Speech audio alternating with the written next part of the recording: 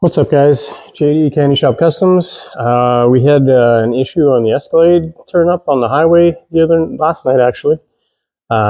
Temperature gauge got pinned, so I don't know if we were just low on coolant or if we had a head gasket failure or something like that. So we're going to check for some head gasket pressure or cylinder pressure leaking into the cooling system with a nitrile glove and electrical tape and some vice grips. So we're going to put the glove on the overflow cap. We're going to pinch off the bleed off the tank and fire it up, see if we got pressure.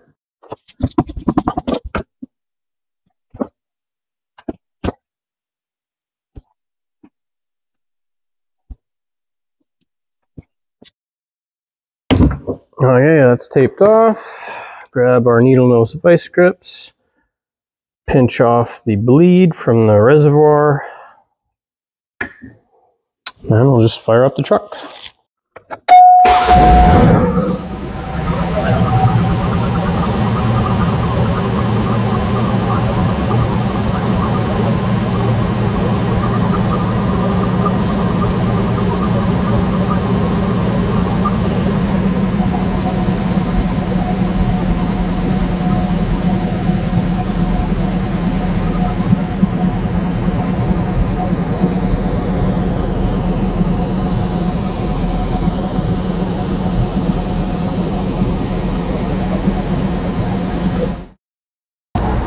So as you can see, within 30 seconds, a minute of the engine idling, not even at any RPM, there is a bunch of pressure in the cooling system, enough to inflate that rubber glove, and it's not from the engine getting warm. It has got to be cylinder pressure somehow getting into the cooling system.